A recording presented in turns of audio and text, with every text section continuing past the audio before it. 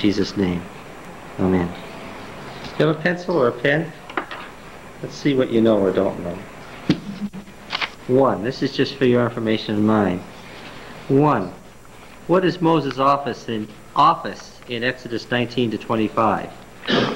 What is Moses' office in Exodus 19 to 25?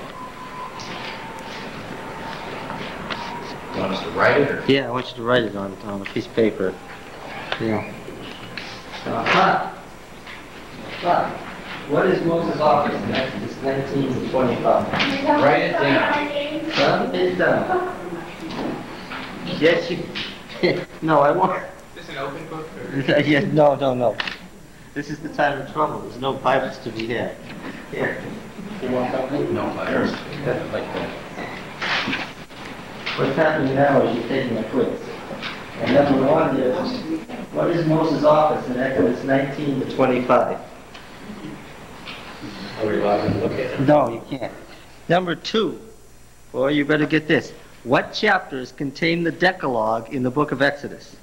What chapters contain the Decalogue in the book of Exodus?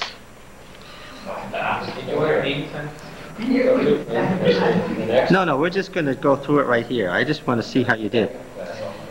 In Exodus, yeah. In Exodus. The answer to this is not Deuteronomy 5. You said Exodus. Yes. What chapters can... I heard one of the answers out loud, and you better stop that right now. What is Moses' office in Exodus 19 to 25? 2, what chapters contain the Decalogue in the book of Exodus? 3, what 2 views of the giving of the Decalogue are found in Exodus? Number 3, what 2 different views of the giving of the Decalogue are found in the book of Exodus? And that's easy. Nobody better miss that after 3 weeks of talking about it. Number 3, what 2 views of giving of the Decalogue are found in Exodus? Write it down. I know you know the answer. Yes, you do. You know the answer. You just...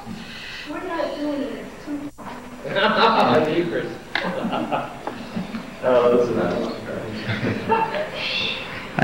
I presume that the Lord has blessed you with great patience at this point. Number 4, what is the formal title of the Decalogue? The formal title of the Decalogue in Exodus and Deuteronomy. What's the formal title of the Decalogue in Exodus and Deuteronomy? That's an easy one. Number 5, you can say this in your own words. What was the original form? What was the original form that the Decalogue was given in? It's a little form criticism. What was the original form that the Decalogue was given in? That's an easy one too.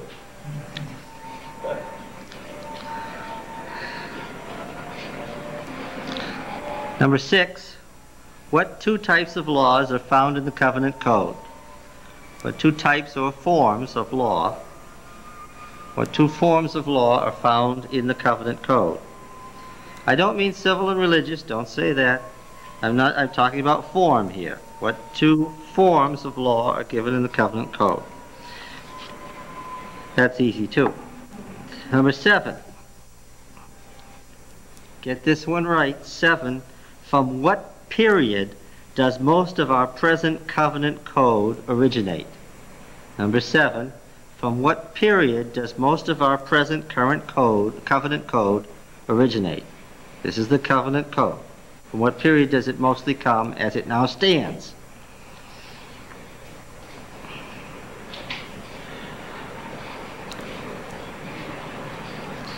And number 8, let's see if you caught this. Number 8. This is for the scholars. Whose rights? I said this several times. Let's see if you got it. Whose rights did the Lex Talionis law protect? The Lex Talionis. Whose rights did the Lex Talionis law protect? Let's see if you caught that. Did I catch you? No? Oh, too bad. All right. Oh, all right. Number 9. This is just because we're Adventists. Number 9. State 3 different motivating clauses for Sabbath observance, given in Exodus. 3 different motivating clauses for Sabbath observance given in Exodus. That's easy, because there are lots more than 3. Let's see if you can remember at least one that is not found in Exodus 20. Try to find one that is not stated in Exodus 20.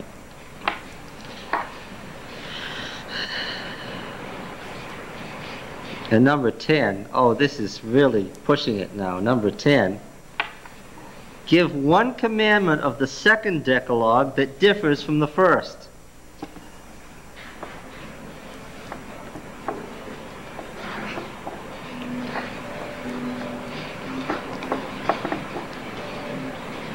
Hint, the Sabbath isn't one of them.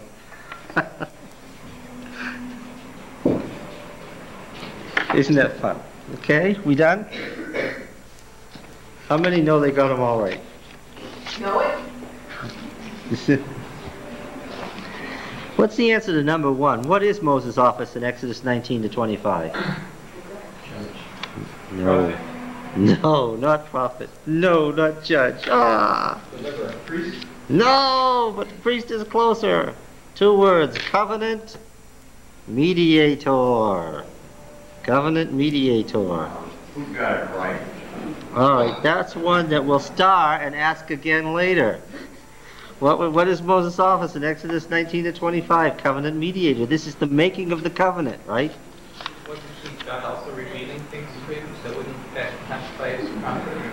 No, there's a technical reason for saying mediator that we'll come to later. Did anybody miss what 2 chapters contain the Decalogue in Exodus? What are they? 20 and 34. Did you get it? Good. Good.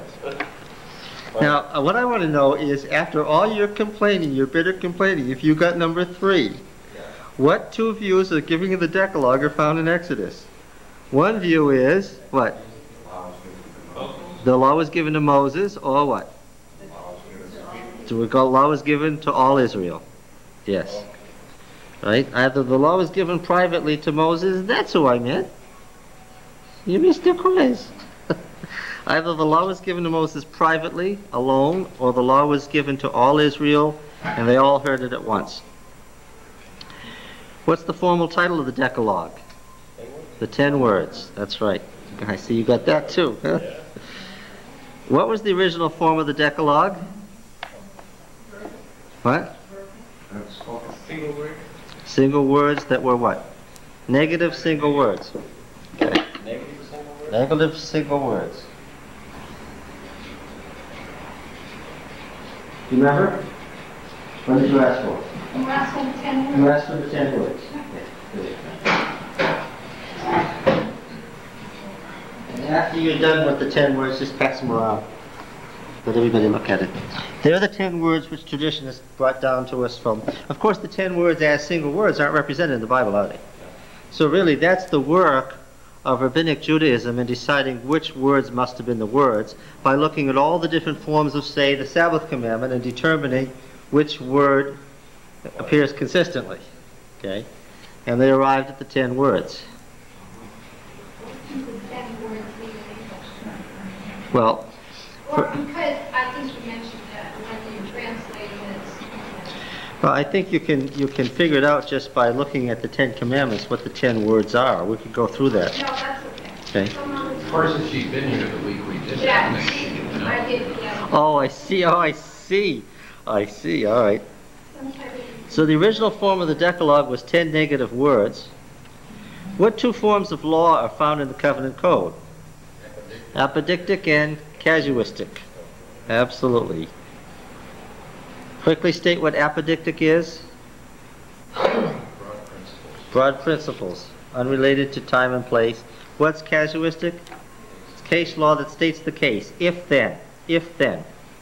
This is where predictive prophecy came from. It came from casuistic law. If you do this, then this will happen. Since you have done this, therefore this will happen. That's where predictive prophecy came from in our classical prophets. Okay? So if, then is case law. Did you get this, number 7? From what period does most of our present covenant code originate? Started with Moses, Exodus says so, but that's not where the covenant code comes from that we have in there now.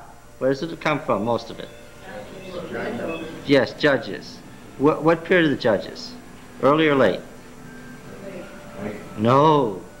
Early. They're just trying to find out what you do with property. If I had attached a name to it, what name would I have attached to it? Joshua. Yes. Okay. Number 8. First of all, let's figure out what lex talionis means. Lex, of course, is the Latin word for law of the eye. What is this referring to? An eye for an eye, a tooth for a tooth? That law, the covenant code. A new principle in law that brought in, we said, in the Code of Eshnunah, in the Code of Hammurabi, and also in the code here, whose rights did it protect that normally didn't have rights up to that point? Slaves, non-landowners, non-citizens. This protected the slave, who up to that point wasn't a person. In other words, this was a more liberal law, and safeguarded the rights of people who before this didn't have any rights. All right. 3 motivating clauses for reasons for Sabbath observance in Exodus. What are some of them? Creation. Creation, that's the obvious one. Yes. Everything needs rest. Yes. Yes. Well, I also took the first one, remembering. Well, what do you remember? You remember to observe, but why? Rest.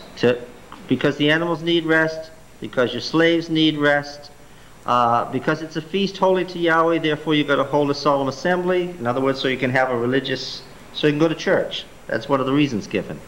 So that you can be refreshed, because God rested. Okay. All right. Now then, let's see, what are some others? Give one commandment of the second Decalogue that differs from the first. Oh, that's the easy one. I thought everybody would get that. Don't boil a kid in its... That's number 10, isn't it? That's the last one. Don't boil a kid in his mother's milk. Which, you know, was a sacrifice to demons, and we can understand why they said that. Yeah, that's right. The 3 times in the year, that I would remember right away. And the Feast of Weeks and First Fruits and so forth. Don't offer the blood of sacrifice with any leaven. That's an interesting one. Bring the first fruits to the ground and don't boil a kid in his mother's milk. Those are fun ones. Okay. What office did Moses occupy in Exodus 19 to 25? Judge. Ah. Covenant mediator.